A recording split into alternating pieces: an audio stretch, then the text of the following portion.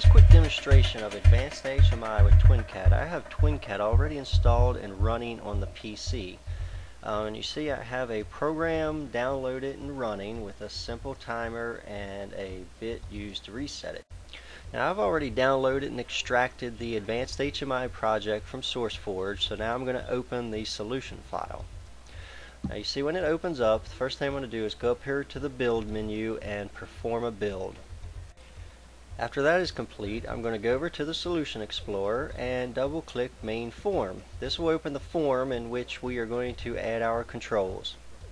Okay, so now let's go over to our toolbox, and when that opens up, we're going to scroll all the way to the top. And we're going to look for TwinCAT COM. Now select that object and drag and drop one to the form. Now when you see it will not add to the form but shows up in the component tray at the bottom. This is our communication driver. So now let's go back to the toolbox and select a momentary button.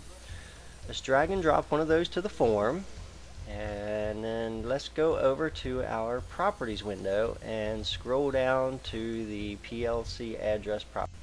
I'm going to pull back up the TwinCAT program and take a quick look to make sure I get the variable name right. We see the one we're interested in is reset timer, and that is in the main program. So now in the properties window I'm going to type main.resetTimer.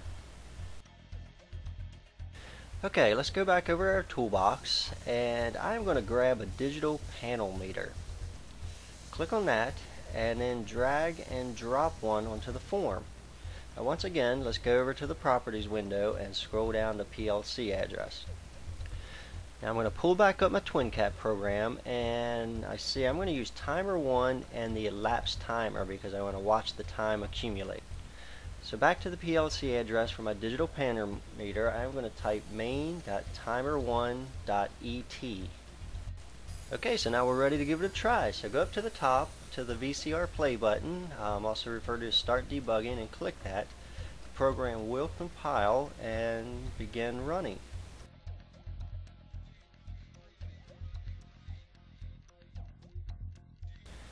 Okay, so once the program starts running and opens up, I can go down to my push button and press the push button, and you see the digital panel meter will show 0 because the timer reset, and you can watch the timer accumulate.